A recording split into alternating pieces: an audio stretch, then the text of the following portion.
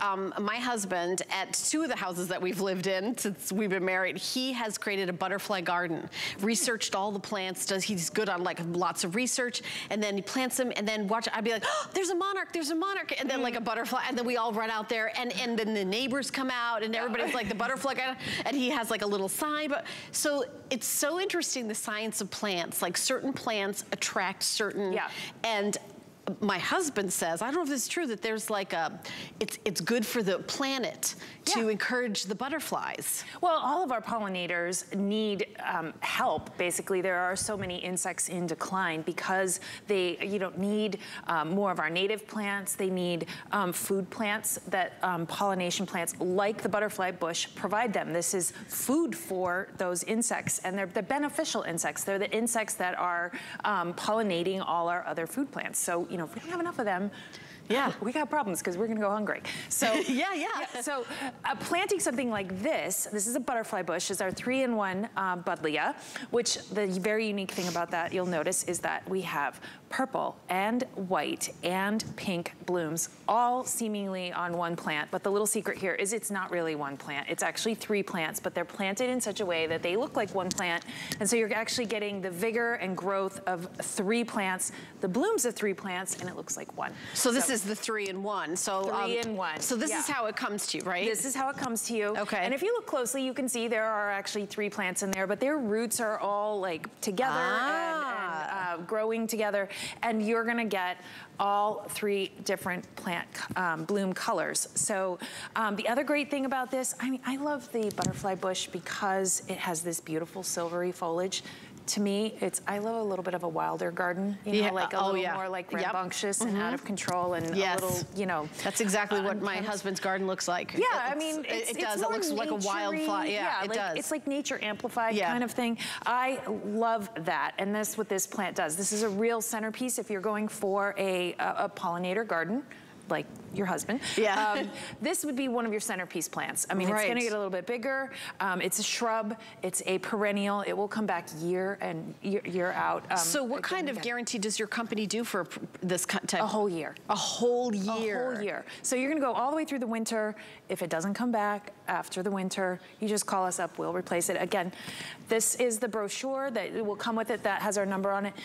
The shipping though, this is gonna ship when you should plant it. That's how we do all of our plants. We ship it when you're ready to plant, and we do all the work for you. Basically, you know that you're supposed to plant it because it arrives at your door. Look at it in Florida, it's like next week. Exactly. The minute you get it, and way up where I live, it's almost May. It's almost May. That's so interesting. And that's because the ground is hard, but also it's not necessarily safe to ship things because it might freeze on the way. All that kind of stuff. Some of the other things, like we have tomatoes coming up, they are very temperamental. So we know all those things. And again, we're trying to make it super easy for you, the gardener, to be successful. So look at this. Oh, this is so beautiful. Stunningly beautiful. This is a real centerpiece focal point of your garden. It can be planted in a pot. It can be planted in the ground. It doesn't matter. Oh, it can be in a pot. Tough as nails plants. They're very tolerant of drought. They're very easy to establish. What about heat? And heat. Oh, really? Oh, really? Just a little thing about plants. If you see a plant has silvery kind of leaves like these, silvery, that's a plant telling you, hey, I like hot and sun.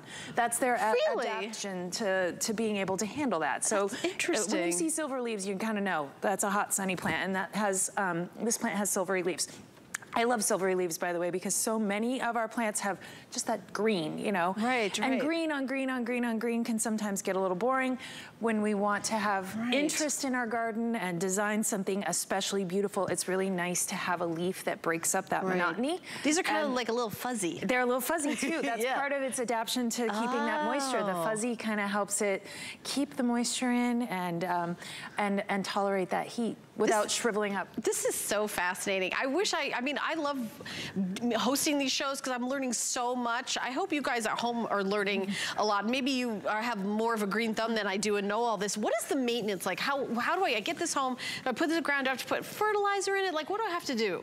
It's always nice to fertilize your plants. Something like this, though, is very tolerant of poor soils, of dry, of heat. This is one of the most tolerant plants. I ignore mine completely. exactly. Nice. And up north, I think I might be able to handle this. Up north, these will die back all the way to the ground, but the rootstock will remain alive, and then it will throw out all new branches every spring. They are a woody plant, so you'll notice down here, they won't necessarily die back all the way because it doesn't get cold enough, but they'll just keep getting bigger and kind of more, the woody branches that sustain through the winter will just get thicker and stronger and, you know, more established, and you'll just get more and more blooms. If you find that you need it to be a different shape or size, you can prune that. You can? You can absolutely prune it. Can you make it in the shape of like a dinosaur? If you like, sure. Like, is it, what do you call those topiary? Yeah. Can you make it a topiary? But I can like, I kind of like it like this, but sure. Actually, I don't think I have the capability to create that kind of sculpture. But this is so beautiful. It's under $20, $6.65 to get home. 828098, and again, it's going to attract butterflies. Yes, and bees and everything. It's not just, I mean, we call it butterfly bush because it is good for the pollinators. Pollinators in general. You'll also find that it heavily attracts hummingbirds. They love this. They get their little tongues right down in all these little flowers. Yeah, that's another thing, just to say, when you see a plant like this that has these big, you know, it's like lots of little flowers looking like one big flower, they tend to be really attractive to pollinators. It's like a million little flowers all in one big flower. So, you know, lots of little I'm learning about literally the birds and the bees right now. So I thought I knew everything, but Rochelle has taught me more. All right, speaking of feeling better, let's go over to the special that Andrew